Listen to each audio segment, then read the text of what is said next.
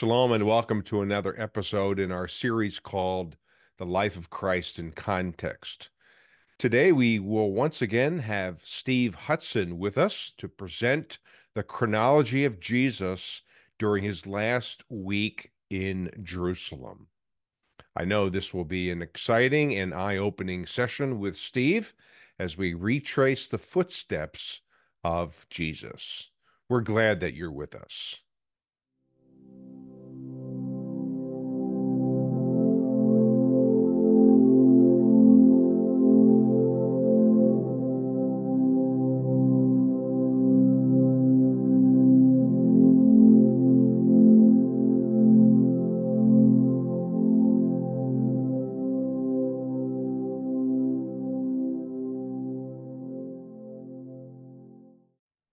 Well, I'm excited about this session. It's our last session with guest presenter and good friend Steve Hudson.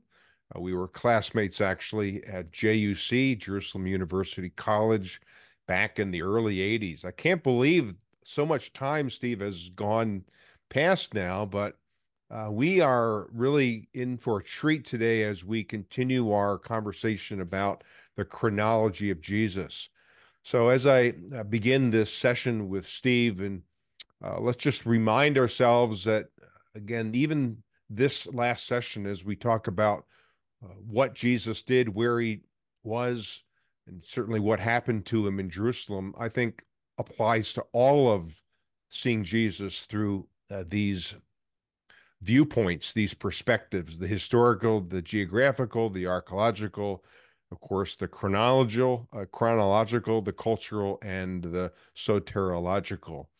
That's a big focus in this session as we, of course, talk about the completion of God's redemptive plan on the cross, Jesus giving his life for you and me. But all of this is creating context. And I hope that you have had a chance to review the first two sessions with Steve as we walk through really the whole land of Israel and really captured a lot of the essence of what you see on the screen in terms of where he lived, who he was, what he did, where he taught, and so forth. But today we zero in with Steve on this last week, commonly called the Passion Week of Christ. So, Steve, great to have you with us again. Fun to be with you again, too, John. And I love talking this chronology of the life of Jesus. And in the last couple of sessions, we looked at that chart that had the 5 phases. And we talked in terms of those first 30 years, that preparation period. Very little written about Jesus after the birth narratives. Just that one example of him probably at the end of his 12th year, heading to the temple where he got left behind. And then that second phase with ministry foundations that started with his baptism when he was 30 years old, then right into the wilderness, then calling those first followers who had been following John the Baptist. And the end of that, 18 to 21 months was when he was rejected at Nazareth in the sermon that he gave in the synagogue on that Sunday. And then we looked at ministry training and expanded outreach. And there Jesus really started to call those guys to a closer walk. And he said, I'm not asking for leaders. I really want workers. The harvest is plentiful. The laborers, the workers are few. And he says, I want to change your orientation from just what's in it for me to how can I be involved in other people's lives. So you have been following me, but now my new challenge is following fish. And he got them fishing, John. He got them in those 6 fishing trips, right one after another, that Luke talks about in a great chronological order, Luke chapter 4 and Luke chapter 5. And then at the end of that time, we're now 2.5 years in. That's when he actually calls the 12. And that's when he starts that leadership multiplication that starts with the Sermon on the Mount. And he called all of his disciples to him. And from them, he chose the 12 who are now named apostles. And these last 15 months, we traced that in our last session. And eventually that brought him now right up to Jerusalem. He had spent the night before this probably down in Jericho, and you see that he comes up to Jerusalem, getting ready for what we now know as Passion Week and Palm Sunday and his triumphal entry. John, I'm not sure when he got up there, but when he did get up, you'll see on that map that's coming up that he makes Bethany his home area as he heads up to Jerusalem. And as he spends that time in Bethany, I think maybe he got up there maybe on that Friday. Later in the Gospels, it talks about 6 days before, the Passover meal. So maybe he got up to Bethany on Friday, and then just took Shabbat, Sabbath, purified himself, and got ready for what was going to be a very busy week. So we see him now thinking in terms of Palm Sunday. You see that Mount of Olives in the bottom right-hand side of the picture, and Bethany just off the map to the right of the Mount of Olives. We'll see some pictures on that coming up, within 2 miles of the old city, according to the gospel. So not a very long walk at all. And I know, John, you and I have made that walk at different times through the years, and it doesn't take that long to do. So Sunday hits. And when we get to Sunday, he starts out at Bethany, and all of a sudden he moves. And as he moves on Sunday, we know that he first he sends his disciples ahead of him to Bethpage, and there he's going to tell them he needs a donkey. And so Bethany, you've got circled, and then Bethpage. And then he starts to make his way into Jerusalem, and the old city of which the Herod's outer wall around the temple compound still stands to this day, over 2,000 years later. It's just magnificent that way.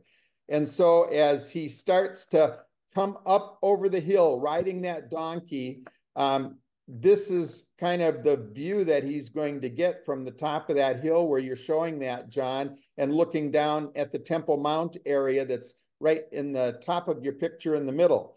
So he crests that hill, and think of what's happening there. People are laying down all of their cloaks. They're laying palm branches, which really showed the last time when the Maccabees, on the coins, when the Maccabees overthrew the Greeks, they had coins that talked about these palm branches were a signal of their deliverance. And people are calling him king, and they're singing psalms talking about that. And it is just pretty amazing what's going on. And John, you have to read the Gospels, but when you look at them, you see that crowds are coming from 3 different sources. Some right from Bethany itself, because they knew what had happened earlier with Lazarus and with his resurrection by Jesus. And they had been around that area, and they knew what was going on. They knew Jesus was there. Then you had pilgrims that were still streaming into the city. That's a second source. And then the Gospels say that people are coming out from Jerusalem itself because they know Jesus is in Bethany. So we can't imagine the thousands and thousands that would have thronged from multiple directions, and Jesus would have crested up over that hill. And really, John, I mean, from Bethpage, where he got on the donkey, to the crest of the hill is no more than 200 to 300 yards. It's not very far. And he gets to the top, and he's looking down, just kind of what your arrow's showing, into that classic view of the old city of Jerusalem. And he would have gone through the cities of Bethpage, like your illustration there.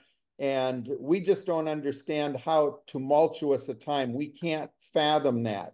By the way, he got on the donkey at Bethpage because that was considered the outer limits of the city of Jerusalem. And so he came riding in from the outer limits as he entered that city, and he came riding in as a suffering servant, not on a big war horse or anything.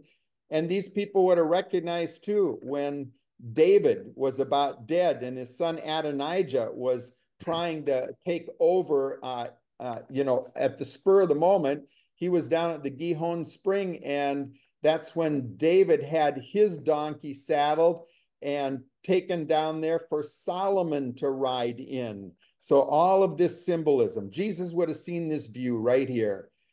You wouldn't have had the gold Dome of the Rock. You would have had the temple, which most scholars say would have been at least 2 times as tall as that Dome of the Rock is now. And that whole outside retaining wall, it's exactly as it was 2,000 years ago. And so Jesus would have seen that. He comes down over the hill, and that's when he starts to weep over the city of Jerusalem. John, you want to talk just briefly a little bit about Dominus Flevit?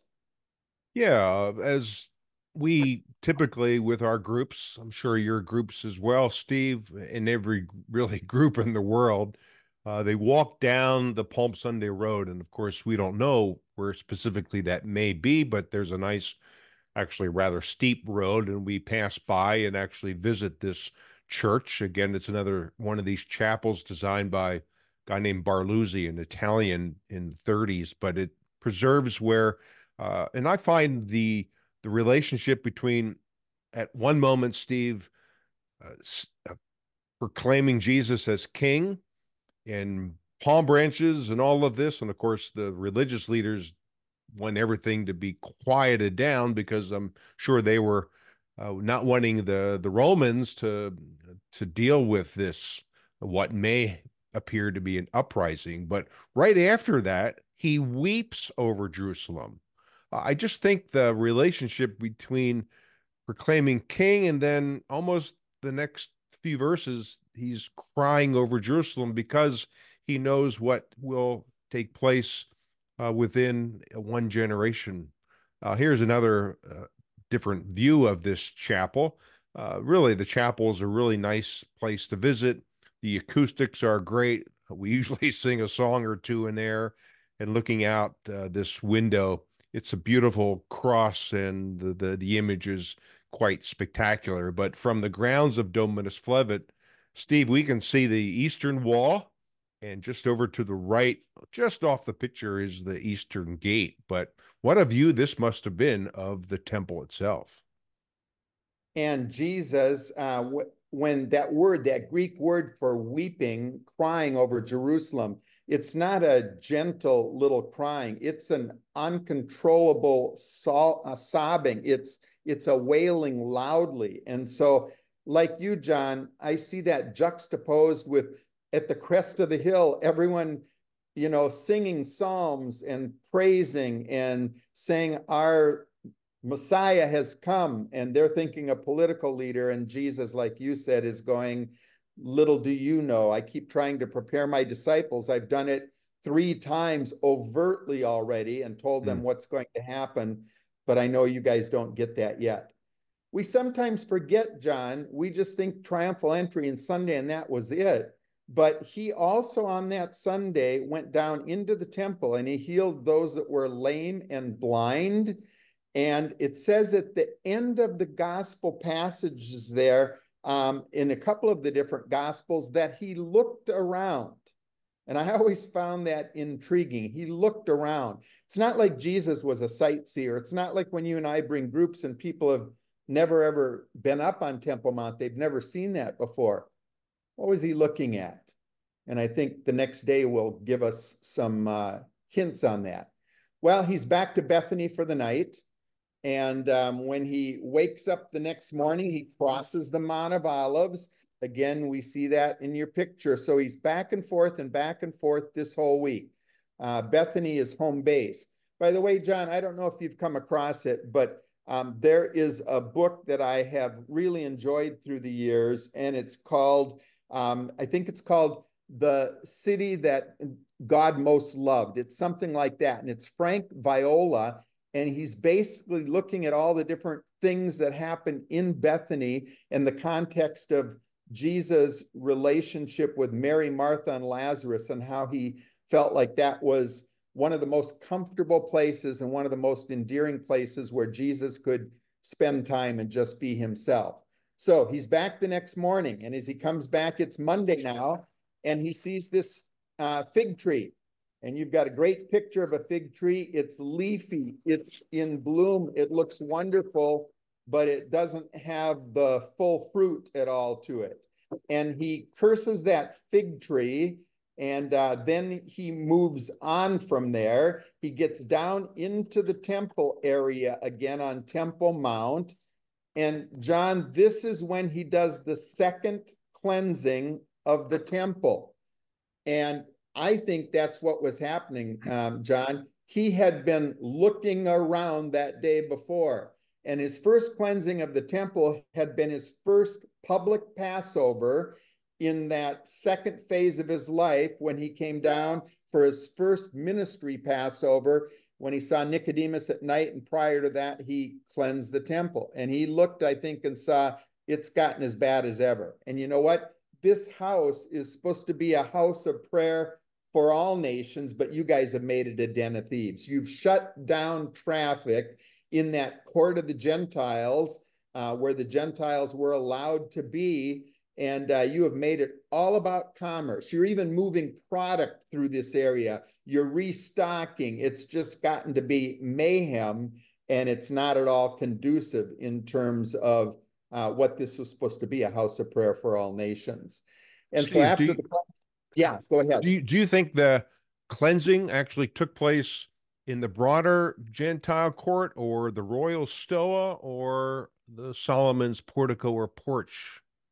Yeah, and John, I don't know how you feel. I feel that the stoa is probably what you're showing there on the Mm-hmm. the bottom end of that picture there. And I think that was where meeting place and a marketplace, but I think all around, I mean, other authors will talk about the columns all around that Temple Mount area, and that there could have been shops set up in there, definitely in the court of the Gentiles, but a lot of different places. So I think that there was probably, do I think he tipped over every, there were 7 tables and he knocked them all over? I think there were so many tables and things set Mm. up there, and he caused a stir. And I think they were spread out all around there. And that's what raised his ire again after he had done this a couple of years before this.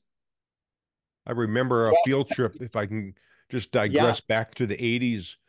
The Royal Stoa was comprising of 162 pillars. And I remember on a field trip to the police station in Jerusalem, Steve, I'm sure we were together, Gabi Barkai showed us one of those pillars that apparently broke into two in transport to the temple and was left there.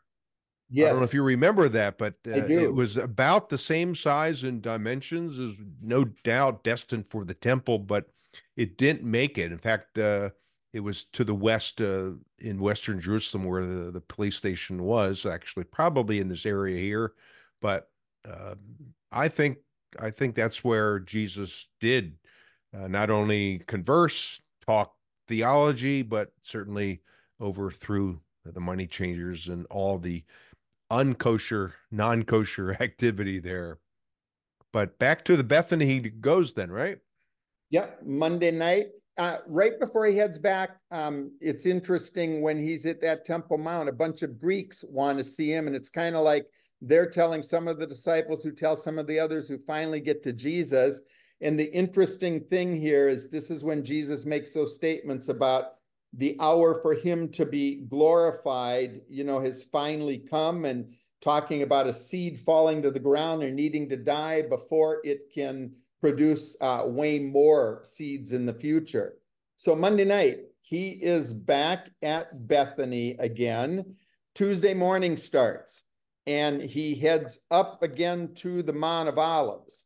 And John, I think you've got a picture that's showing a variety of the summits of the Mount of Olives. And that Mount of Olives is really about 1.5 to 2 miles in total length. And it goes, primarily north to south. And then Jesus starts to make his way again back to the temple on Tuesday. As he gets to that Mount of Olives, he sees that fig tree that he Mm. has cursed the day before is now withered. And John, I really think, I mean, what he had done the day before in terms of cleansing the temple again, getting that clean and back to his father's purpose. I mean, he's kind of showing what he did with that object lesson with the fig tree. That Jewish religion with the Pharisees and the Sadducees had a lot of practice to it that looked good and a lot of different laws and a lot of different observances. But if it was empty and it wasn't bearing fruit, it was not going to stand the test of time. And I think his cursing in the temple, John, was a foreshadowing of what was going to happen in 70 AD when the Romans totally destroyed the temple. That temple has never been rebuilt till this day and destroyed Jerusalem at that time. It was the withering that was going to come to Jerusalem, much like it did to this fig tree. Well, John, he comes back down into the temple area again. And I love this picture there. You see a good visual illustration of the stoa, the red tiled roof on the left side, and then the courts of the Gentiles surrounding the formal temple itself, and then the entrance to the formal temple from the east side going straight on into the temple proper. And he gets down there and you see that he's going to have a busy, busy Tuesday. So on this Tuesday, probably from fairly early in the morning, we have what we sometimes call this Mount Olivet discourse. And that would have been done in the areas out around this temple building. You see the short little fences there kind of representing the inside courts and then the outer courts of the Gentiles where all of the crowds could be. And think about what happened that morning on Tuesday.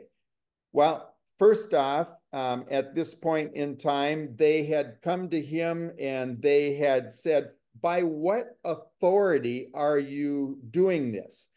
And I think they meant, what authority are you doing this triumphal entry? What authority are you letting the children sing your praises? What authority are you turning over the commerce in the temple? And Jesus asked them some questions and says, if you answer, I'll give you an answer. And he kind of paints them in a corner and they don't give an answer at all. They know what he's up to. And so at that point in time, Jesus ends up giving, some parables and what he's thinking that way. And he shares 3 parables. And in the end, he basically tells the Pharisees and the Sadducees what he thinks about them. Now, he just ping pongs around this whole Temple Mount area, probably from early Tuesday morning till mid to later afternoon. After this confrontation, you've got the Pharisees and the Herodians, not people that usually work together. And they're coming to him and they're saying, should we pay taxes to Caesar or not? And they're trying to trick him that way. And Jesus has a coin pulled out and says, whose portrait do you see? Give to Caesar's what's Caesar's and God's what's God's. And then he goes from there. And then the Sadducees come on the scene. And they want to talk about resurrection. And they want to talk about, a man and a woman and marriage and, 6 husbands and to who does she belong and everything that way. And the funny thing is here is the Sadducees don't even believe in resurrection, but they're just trying to set up a straw man to again try to trick Jesus. And then after that, a Pharisee expert in the law comes to him and he says, tell us what the greatest commandment is. And I don't know if he truly wants to know. I think he just, again, wants to see how Jesus is going to respond. And Jesus says, the greatest is love the Lord your God with all your heart, soul, mind, and strength, and your neighbor as yourself. And by the way, it's BOGO, buy one, get one. I'm going to give you a second command for free. Love your neighbor as yourself that way. And that religious leader says, well said, teacher. And Jesus says, you're not too far away. And we sense that through Passion Week, that there are others like Nicodemus and like Joseph of Arimathea that are interested in what Jesus has to say. Well, after that, Jesus gives the 7 woes. And man, he's hard at the Pharisees here. And the names that he calls them, and, a whitewashed tomb and like a snake and And at this point, the gauntlet's laid down. There's no turning back. And I just love, John, that he's doing this on the Pharisees' home turf, as it were, that way. And after that, he shares his own sorrow over Jerusalem, much like he'd done on, on Palm Sunday when he came in on the triumphal entry. And again, he understands that Jerusalem has some tough stuff in store, and he's sorry about that. Well, now he's going to head up to the Mount of Olives. And as he heads up to the Mount of Olives late on that Tuesday afternoon, he's up there with all of his disciples as they're making their way back to Bethany. And they look back and they go, look at that temple that is so stunning. It's so beautiful. Now, it had been being constructed for well over 40 years, 46 years at this point in time. And there were still building projects around that. And Jesus makes this huge statement on the Mount of Olives, and it's a lengthier portion of scripture. We call it the Mount Olivet Discourse because of its location on the Mount of Olives. And he said, you're not going to see one stone on top of another. That's what's coming in the future here. And the disciples right away, they're going, well, tell us when. Give us more information about this. What's going to be the sign that this is going to happen? And Jesus said, well, first there's going to be birth pains.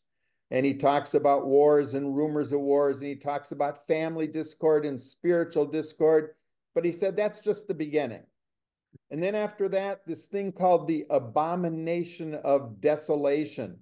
And he says there's going to be false prophets, and there's going to be false teachers and false Christs that pop up during this time. Then he said, then the second coming is going to happen after that. And he goes, now here's the interesting thing. No one knows the day. No one knows the hour. The angels don't know. I don't know. Only the Father knows. And John, I found this very intriguing through all the years where, I mean, I'm a little bit older than you, and I remember back in the 60s with late great planet Earth, and I remember in the 80s, it was another time, and that was corresponding to the first 40 years of the birth of the nation of Israel in a generation. And I remember Y2K, and I remember about 10 years after that, another resurgence. And of course, now with what's going on in the world, everyone keeps saying, is this going to be the return of Jesus? This has been going on for 2,000 years, people waiting for that return of Jesus. And we forget that Jesus says, no one knows. Only the Father knows. I don't even know at this point in time. Well, he gives 5 parables then to teach on watchfulness and on waiting. That 5th one is a second parable that he's given, and it's on money and the talents and the landowner that's going away, and one servant gets 5 and one 2 and one 1, and he tells him to go invest. And it's very interesting to me that when he comes back, the 5 says, look, I've gained 5 more. 2, I've gained 2 more. The 1 goes, no, I buried it. You're a hard man, a harsh man, and I didn't want to lose it. And the words Jesus uses there, you are a worthless and lazy servant.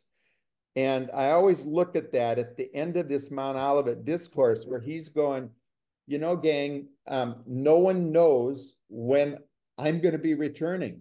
So please keep on doing the work that we've been doing together. Keep on building the kingdom. You don't know when I'm going to return, so don't take your eyes off the ball. Keep the main thing, and not just kind of what your prophetic interests are going to be. And so he gets done with that, and he closes off that Mount Olivet discourse, and he gives us some simple little lessons there, John, that I think are very encouraging. I mean, all the way through, he's saying, keep watch, be on your guard, be alert. If you read that Mount Olivet discourse, you will see those words so many different times rolling through the text that way. And so be ready, be alert, be on your guard. I think that's one of the main lessons. Another one is no one knows. So don't waste your time trying to figure all of that out. A third lesson, get on with the work that I gave you to do, just like that last parable with the servants. Whether you got 5 or 2 or 1 talent, don't bury it. Keep working, keep building the kingdom as I've challenged you to do.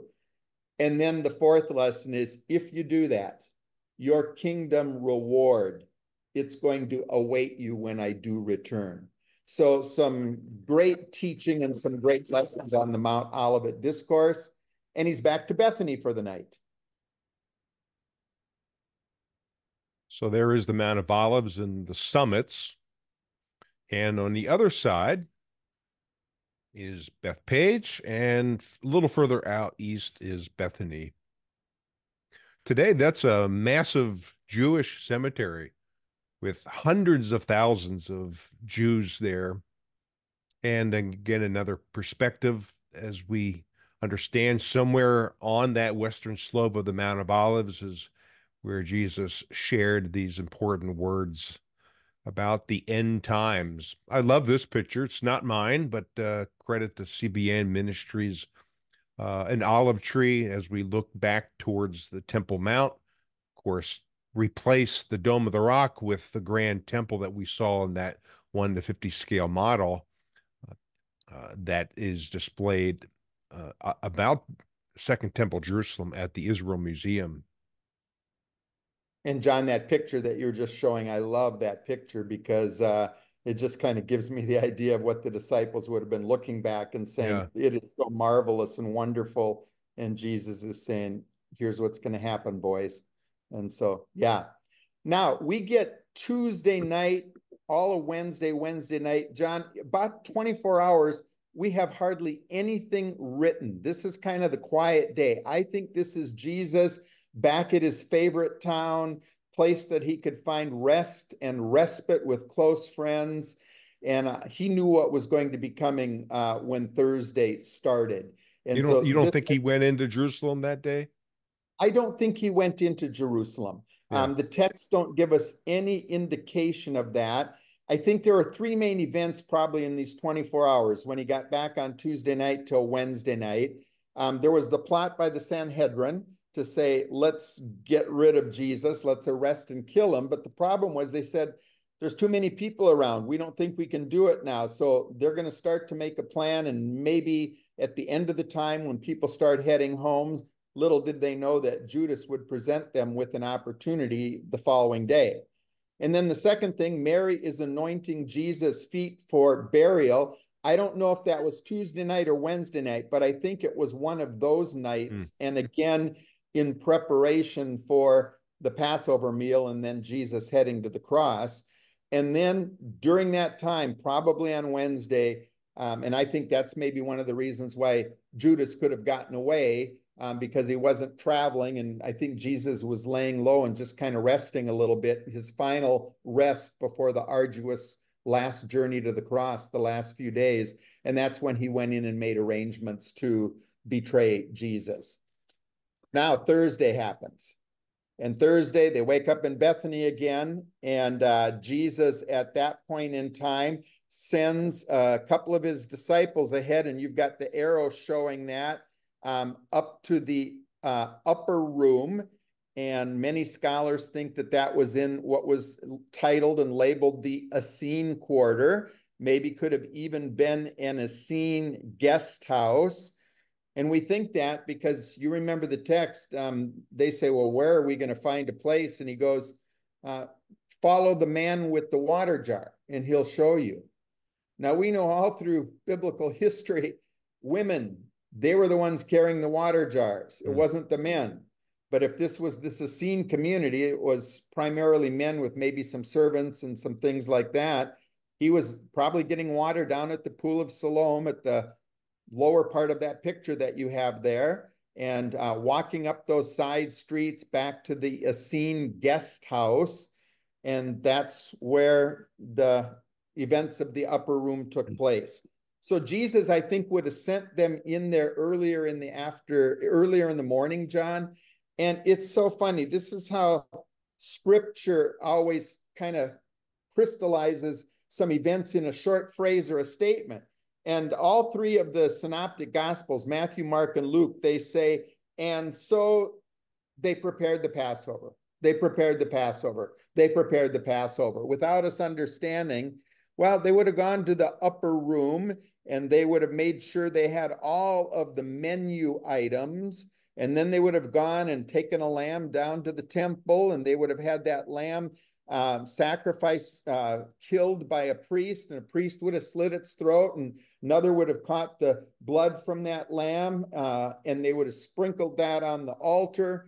And then that lamb would have all been cut up, and the disciples, the two of them, would have brought it back to the upper room, and they would have put it on a spit on a grill, either basted with olive oil or some kind of wine or whatever their creation was. And that would have cooked for about 3, 4 hours as those two disciples got all of the other elements of the meal together. And then we know that Jesus and the other disciples did not join them until the evening, because the Gospels say when evening came, when it was dark, then Jesus and the 12 arrived. We know it wasn't, I mean, 2 of the 12 had already gone in and taken care of this. So now we get actually to what's happening in the upper room here. And John, you want to talk a little bit about this now, and then I'll come back and talk a little bit about the upper room discourse? Yeah, a question first for you. The Essenes operated on a different calendar, as I understand, than the Pharisees and the religious people. So I guess I've always understood, and correct me if I'm wrong, that the Essenes celebrated Passover a day early. Is that the position you would hold as well? Yeah, that's from my reading. That's what I've understood that also. Hmm. Um, and yet, when you read the synoptics and you count the 6 days before the Passover, I do think this was on a Thursday night. I don't Yeah, think they were working in a scene calendar. And then when John weighs in, sometimes John is using Roman time more than Jewish time. yeah. So So it's a there little you've got three confusing different there. things colliding right there. Well, this is the upper room. It's only a traditional location, if you will, a specific spot.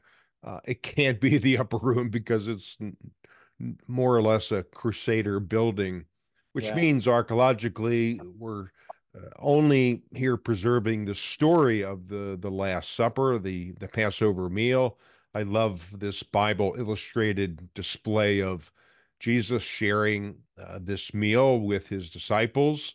But just know that many groups, and maybe you are one of them, if you're watching this video, you've been to Jerusalem and you typically would go to places like the Upper Room and even, as we'll talk about it in just a moment, the House of Caiaphas. Both of these locations are simply traditional, but perhaps preserving at least the right area of the city, the upper part of the city. But the upper room was where Jesus shares his Passover meal. Tell us a little about what was included in the Passover meal. Well, and you see there the matzah, the unleavened bread when they left Egypt, where they didn't even have time to let the bread rise. And you see the egg, and you see the bitter herb, and you see like a compote of fruit and walnuts that kind of represented, as they were in Egypt and as they were building and making bricks and mortar and stuff like that. And so all of these were elements, probably 4 glasses of wine at different times. And this Passover meal, John, would have been 3 to 4 hours in length. Hmm. So if Jesus is starting this meal around, 7 at night, right when it's dark, when it's evening time is coming, they're probably finishing between 10 and 11. This is an unhurried, unrushed meal. I know you and I have both had been part of Passover Seders before, and all of the rich symbolism. And Jesus, as they are having this meal, the guys start talking again about who's the greatest. And then he washes the disciples' feet. And then Judas is identified as the betrayer, and Judas leaves. And then Jesus talks about someone's going to deny him, and Peter. And then that Passover meal that morphs into the Lord's Supper, as you Hmm. have that illustrated right here. And as Jesus would have been talking about that Passover meal and talking in terms of some of those verses that we get out of, First Corinthians. Then when he talked about his body and blood, that would have been a big change. That would have been a new introduction, something that those followers would not have normally heard in all of the Passover Seders that they had been part of before. And then, John, we get that amazing section of scripture, one of my favorite ones, John 14 to 17. And Jesus is talking about the promise of the Holy Spirit, the vine and the branches, and all the way through there, he's talking about, no fruit, fruit, more fruit, much fruit, and fruit that will last. John 15, he gives a continuum of fruit, and he says, we're going to know your disciples by the fruit you bear. This is what's important. It's not all the rules. It's not all the legalism. It's not observing every command. It's the fruit that you bear. This was so important to Jesus. And then he talked about the fact that there is going to be opposition from the world. And he also talked in terms of the promise of answered prayer and that peace would be coming, even in the midst of this world that's going to bring trouble. And then John 17, his high priestly prayer. And there have been so many sermons written on that, but really in there you can see he's asking for unity among them. He's asking for protection as they're in the world, because he doesn't want them retreating from the world. He doesn't want an Essene, approach where you're out in the desert at Qumran. And besides then the unity and protection, he talks about those that will know because of you. And he talks about fruit again there too. So unity, protection, fruit, three big themes that come out of John 17. The end of that, they're singing a song and they're leaving the upper room in the Essene quarter, and they are going out, probably the gate down by the Shalom pool that you see there, and then working their way up the Kidron Valley, and they're ending up at Gethsemane. Now, this would have been, John, like I'm saying, maybe 11, 12 o'clock that night. Hmm. In our terminology in the West here, late Thursday night, early Friday morning. In Jewish time, of course, we would have already tipped into Friday with sunset coming up that day. And so now you see the picture there, and Jesus agonizing prayer 3 different times, the angels that are attending him, the disciples that are falling asleep. And then at the end of that time, as he's praying, he's finally arrested. Here you see some great shots of Gethsemane today, and it's a beautiful place, a very wonderful and a quiet place. And then we get to early Friday morning, our time on Friday morning, and now Jesus is arrested by a whole cohort, a whole group, a combination of Roman soldiers and of temple precinct soldiers, Jewish precinct soldiers. And they come down and he goes, why did you have to come here? You've seen me in the temple all these days. And of course, Judas steps forward and Jesus says, whatever you have to do, do quickly. And Jesus kisses him. And even in the midst of that, Jesus calls him friend, knowing what's coming at that point in time. Well, after he's arrested, he's taken back down the Kidron Valley, and he's taken in that gate right at the very bottom with the tower right outside the Pool of Siloam. He goes up one of those streets that you can see with the alleyways and the streets going to the upper city. And you can still see some of those today. And he's heading up to, at this point, Caiaphas's house. And he gets to Caiaphas's house. And John, this is St. Peter in Gallicantu. Again, another traditional site. I'm not sure if you want to make any comments here. Well, we look for archaeological ruins that perhaps indicate that this was uh, from the days of Jesus. Now, from my understanding, the only true first century ruin is the pavement, the street that comes actually. Let me just go back here. It goes about in this direction, first century pavement that was found that came from the lower part of the city. But today, this church, while it does preserve the place where Jesus was bound, as well as where Peter denied Jesus, as you'll talk about, Steve, in a moment. I don't think archaeologically we can say that this is the house, and really for good reasons. Why would the high priest, the most important religious leader, live so far south of the Temple Mount?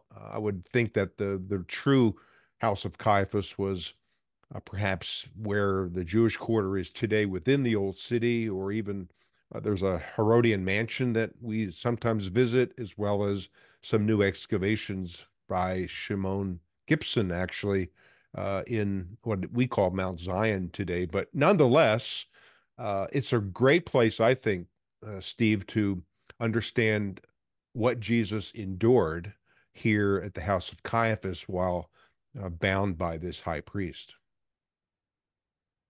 Yeah, and when he came after he was arrested, John, I see three different phases to that Jewish trial. You read in John, and he meets first with Annas, who had been high priest before. And I see that more like the arraignment. With Passover coming up, I think Annas wanted to make sure Jesus didn't have blood on his hands that would have made any of the religious leaders ceremonially unclean. So you've got Annas first, and then he goes to Caiaphas and some of the Sanhedrin, because they're starting to come together now. And I picture this, John, as really pretty early in the morning. It's Hmm. nighttime. This isn't a regular meeting. And that's when the trial, and they're asking Jesus all of these questions. And then pretty much the whole rest of the Sanhedrin. And I don't know if that was in the temple. There was an area of the temple that supposedly the Sanhedrin met in one of the side rooms. But I've heard different viewpoints on that, and I don't have a strong viewpoint one way or another. Yeah. But that's when they gave the final verdict. And in the midst of all of that, probably during that trial period when they were gathering, that's when Peter made his denial. And it talks about Peter warming himself by the fire and people recognizing his distinctive, Galilean accent. And of course, him saying that he never knew that man. And then the cock crows three times, and St. Peter and Gallicantu really translate St. Peter with the cock crowing. Hmm. So these pictures are really the traditional place where Jesus was placed, maybe in what was a cistern. This is deemed to be where he was bound. And Of prison then cells. Yep. I think this is pretty powerful, Steve. I Peter, do too. uh, And you just see actually that right behind, right here, I think is part of that first century pavement that comes up from the lower city. But look at the proximity here. We're so far south from the Temple Mount. There you can see the southern end of the Temple Mount. But nonetheless, what do you think Peter was thinking? I mean, he denied Jesus here. Just think of the remorse, the sadness, the disappointment in himself. It must have been just soul gripping for him. John, especially after the fact that, less than 12 hours before, 8 hours before, he's saying, it will He's, never be me. right. I won't do this. It won't be me at all. So, yeah. So where does Jesus then go At that next? point in time, yeah, they send him because they're determining that he's going to be killed, but they can't extend the death sentence, has to be the Romans. And so you'll see three circles on here, John, and those are three potential locations for the praetorium that the Gospels talk about. The one on the top, Antonio, that had been the one in favor for many decades, I mean, centuries even, and saying at the fortress that's, and we know the fortress was there, but archaeology showed us a few decades ago that archaeology that they were pointing to and looking at was really from 135 AD, the time of Hadrian, and could not have been during the time of Jesus. And nowadays, I know a lot of people like that Herod's upper palace. I think that's a great candidate. I've also noted the Praetorium listed in the center there, and you referenced that a little bit ago and said, one of the Hasmonean palaces. When Herod the Great took over, he hadn't built that upper palace. I think he inherited that Hasmonean palace, much like he inherited some of those palaces down in Jericho that were built by the Hasmoneans before him, and he married into the Hasmonean family. And I always like what Bargil Pixner, who was a priest, a scholar, an archaeologist, historian, and he always said the problem that he has with Herod's upper palace is there were never any early traditions for that as being the location. Now, there's some archaeology, and I'm going to have you talk about that in a minute, John. But he said the early traditions really had, they talked about a church that was early established called Pilate's Church. Hmm. And then that name got changed to Sophia, the wisdom church. Only by the wisdom of God would he allow his son to go through what he was going to go through. And John, both that the remains of those are in a yeshiva right down by that Hasmonean palace on that previous slide. And he talks about even all the early liturgies that talked about that location. And so I think that location, I know a lot of people love Herod's upper palace, the one that Herod the Great built. I think they're both good, valid candidates. I like the fact that the Hasmonean palace could have been one because of the early traditions, and there are no traditions that I've come across from early years in terms of written tradition, lexicon, anything like that, that reference that upper palace. But I think they're both valid, and I know a lot has been written, and most scholars recently will look at Herod's upper palace as the Praetorium, the location of, Pilate's forces and everything. In fact, this model from the Israel Museum, I call them the two gazebo type structures. That's the location of the Hasmonean palace that you're referring to. And that makes sense because it's proximity to what is today the western wall of the temple. There's the holy chamber of the temple. But here on the western upper part of the city, there's the western wall, not the western wall of the temple, but inside what today is Jaffa Gate, marked by three towers, Hippicus, Phaziel, and Miriam, I believe. One of the foundations of those towers is still seen today, but here is the palace as represented at the museum. But is this where Jesus was brought to Pilate? Now, Pilate, as you know, Steve, was in Caesarea and coming to Jerusalem during the Passover. But I really am intrigued by this new theory that just outside the Western Wall, which is primarily a Turkish wall from the Ottomans and built in 1537 AD, but we do have an example, not these two structures, these are from later periods, but right here, a few steps that are first century. And Shimon Gibson is one of the leading archaeologists who promote that there was what is called a hidden gate here. And of course, the gate is no longer there because of the later Turkish wall. But there is evidence that there was a gate there, and even a place where some would suggest Pilate came out of, because right behind of this wall is the palace that we just saw. He came out of this gate, walked to this area where there was a position for him of royalty, and compliments and credit to Archaeology Illustrated. This is where Jesus was brought out of the palace, or the Praetorium, out of this gate that's, of course, no longer there, and then presented before the chief priests, the religious leaders, the Jewish leaders of the temple, which would include the Sanhedrin. And Pilate then here presented Jesus to them, sentencing him to crucifixion. And then right after, in that text of John 19, in fact, John 19 mentions what is called the lithostratus in Greek. It's called the stone pavement.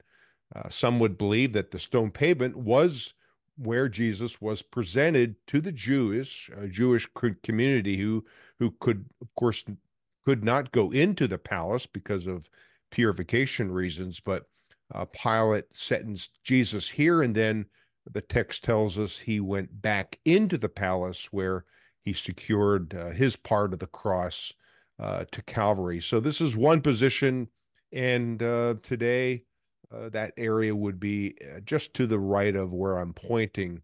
But right inside the Jaffa Gate is the area suggested to be Herod's palace, whereas this area, let's see if I'm pointing to it right, pretty much here, right, Steve? Yep. Would be Yep. where the Hasmonean palace would be. So take your pick. I think both are good candidates. But from after being sentenced, whether it was here or here, Jesus then goes to the place of crucifixion. I'm pointing to this gray dome. Tell us a little about this gray dome before we see a few more pictures about it. Well, John, that's what we now know today as the Church of the Holy Sepulchre. And this is really an interesting, I mean, it's hard for people if you don't understand. I tell people the lesson you have to learn about the city of Jerusalem is the walls were always changing. And there you see, no matter which place was the Praetorium, it ended up there. There's another candidate, which is the Garden Tomb, but both you and I archaeologically would lean much more to this location. And when you look at that, John, that's what I wanted you to show and talk a little bit about this, because now we just see church building after church building in 6 different denominations that Hmm. share that church, and it doesn't give you any idea of a quarry like it would have been, a place where a brand new tomb could have been cut. So make a couple comments about that, John.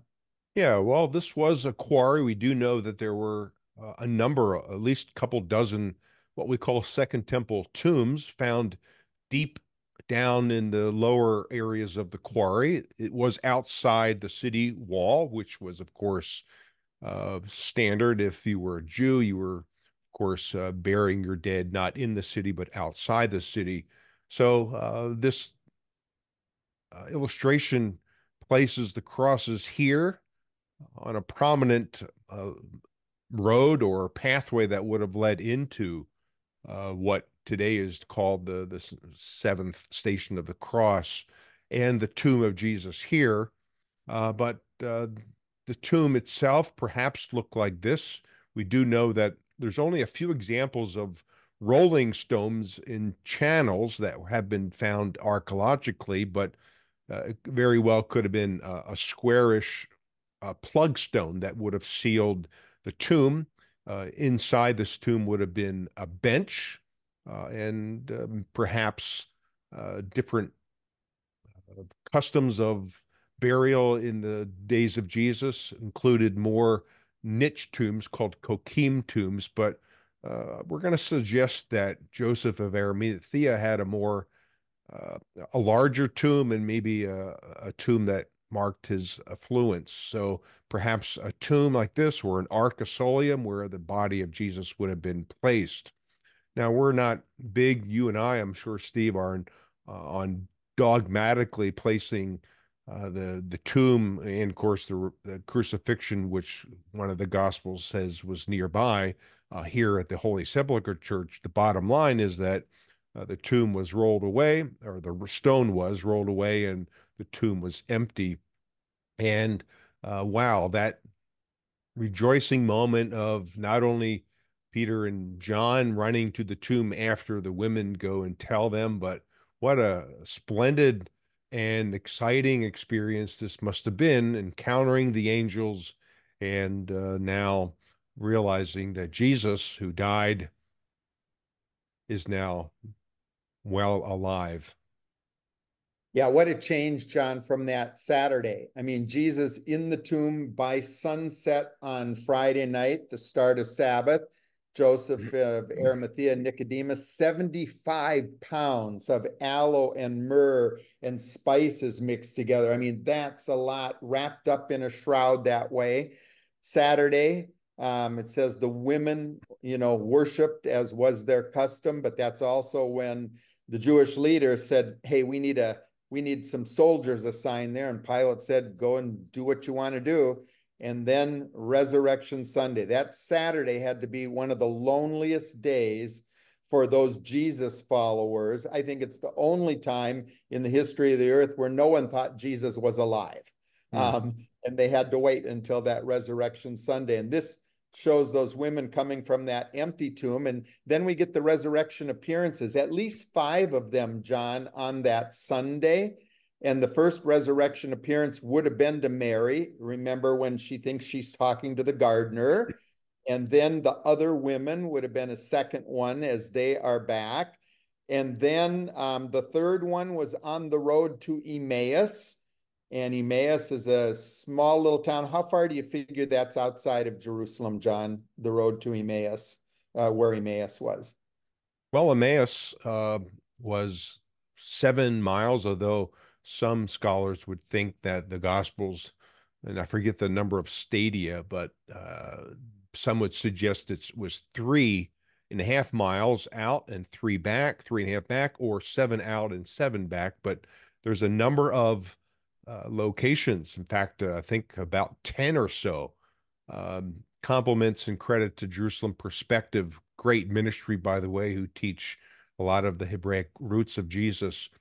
This picture really displays what's maybe left of what was the Emmaus Road, and what an encounter this must have been on the way to Emmaus, whether that would be today Abu Ghosh, or the place called Kiryat Yearim in the Old Testament, or Motzah.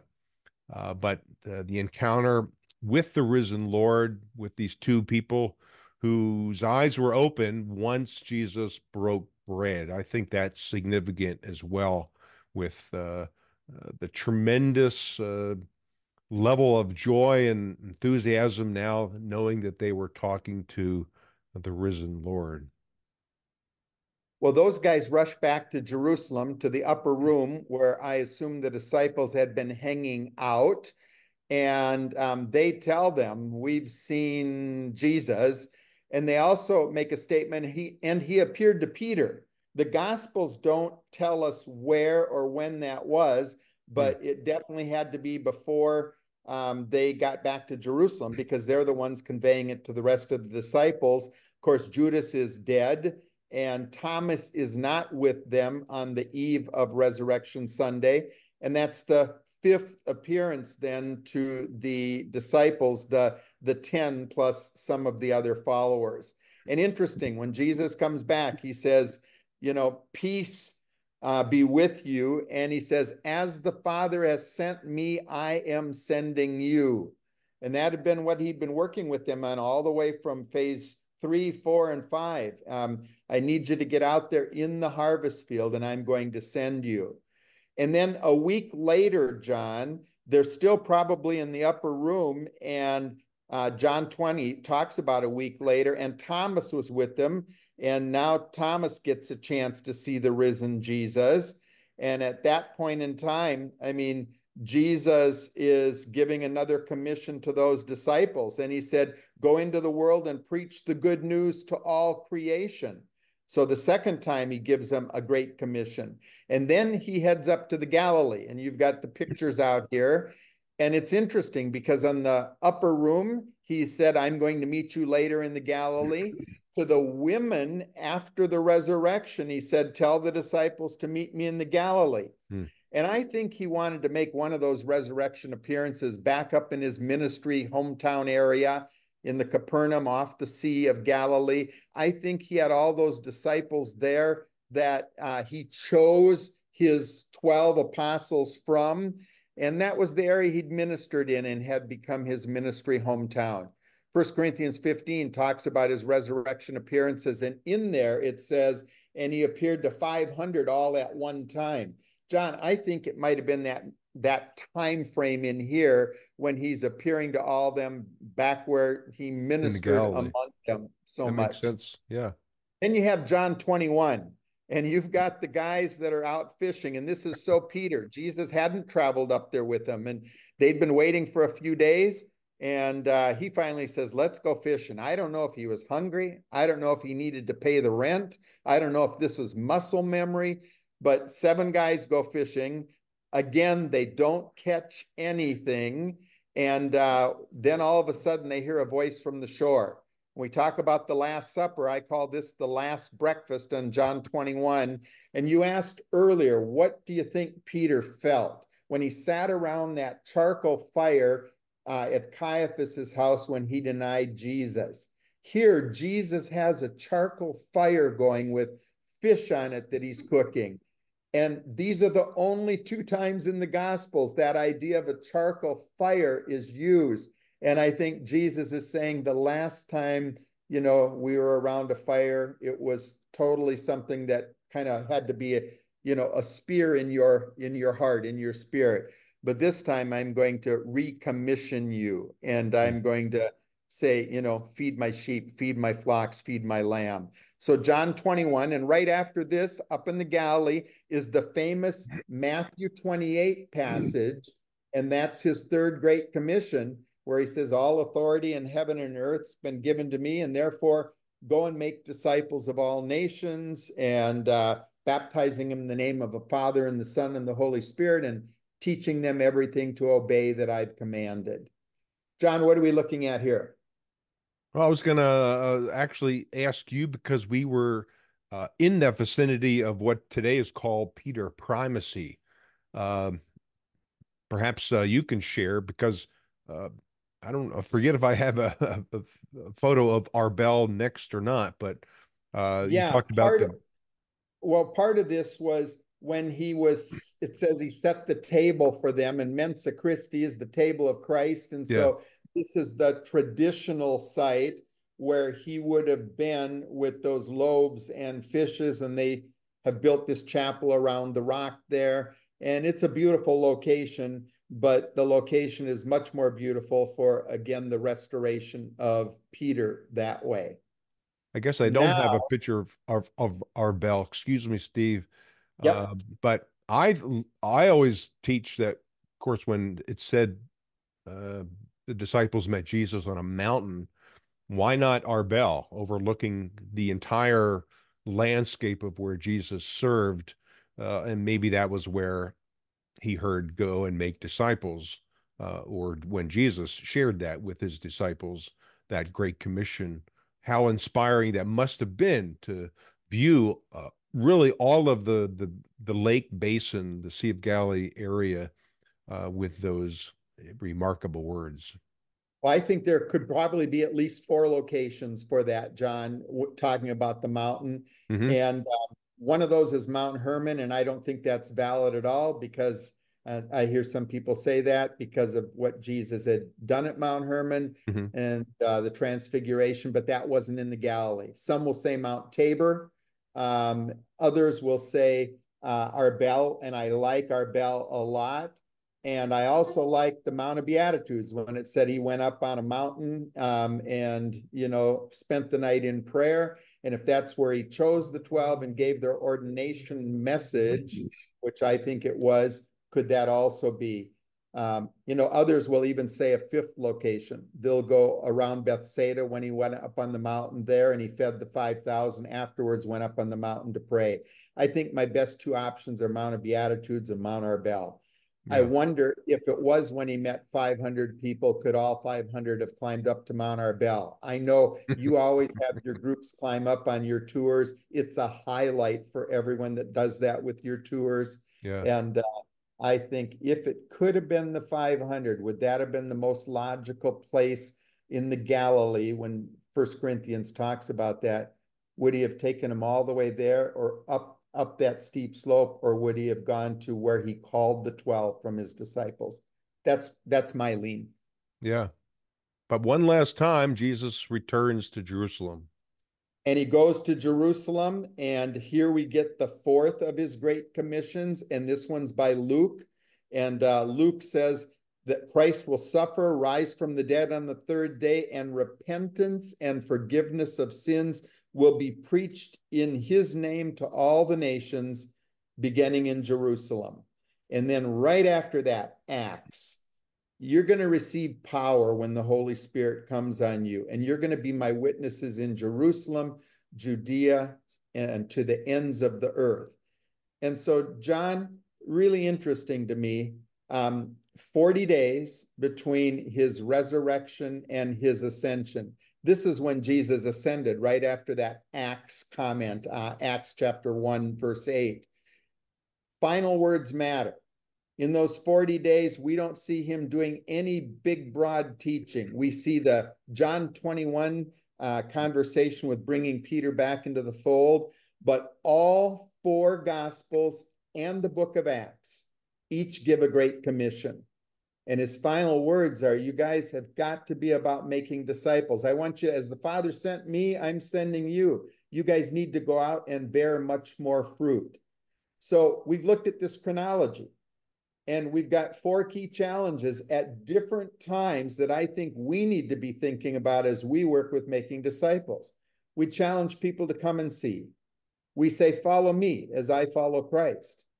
We say, follow and fish. Let's get in the harvest field. Let's change the identity from what's in it for me as a consumer Christian to how can I be involved out in the harvest field and transforming other people's lives through the power of the Spirit.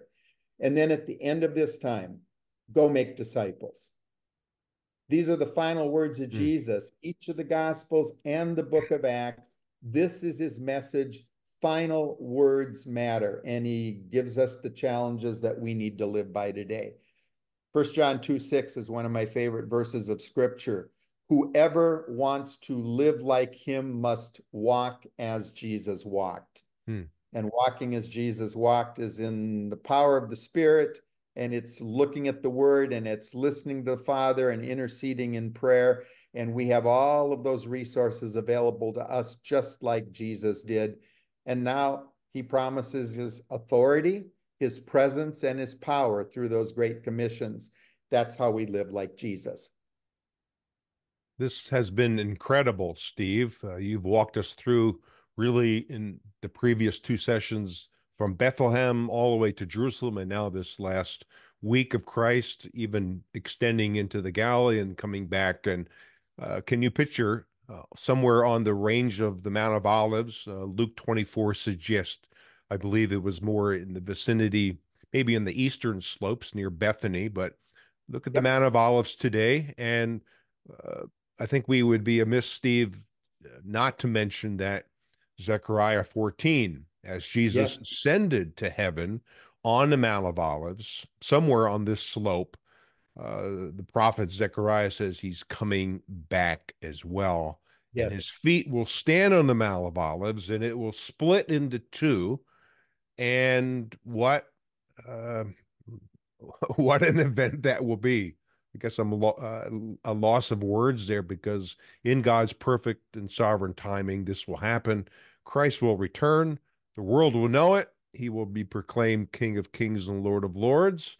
And the world will know that God's in charge and has the final word. Every knee will bow. Yep. What a Thanks. great teaching there, Steve. Any closing comments before we end this session on the chronology of Jesus? Nope, I think I already gave them. We need to live those four challenges. We need to live with his authority and with his presence. He's going to be with us always till the end of the age, and with his power through the Holy Spirit. We've got to live sent. We've got to make disciples. And the same authority that Jesus displayed, it just comes to mind this smekaz, the word. He Yep. displayed it in so many ways through his teaching, through his miracles, and yet we now possess that same authority to go and make disciples and make a difference, a redemptive difference in the world through the Spirit. So thanks, Steve, so much. What a great teaching. Again, I've learned a lot from you, and to place the steps one after another of Jesus, his ministry, especially here in Jerusalem. It's been really a great time with you. So thanks for sharing your time with me and our audience today, and we'll certainly post more series sessions, I should say, within this series coming up soon. So I hope that you tune in again to a few more in this series on the life of Christ in context. So thanks for tuning in, my friends, and until next time, shalom.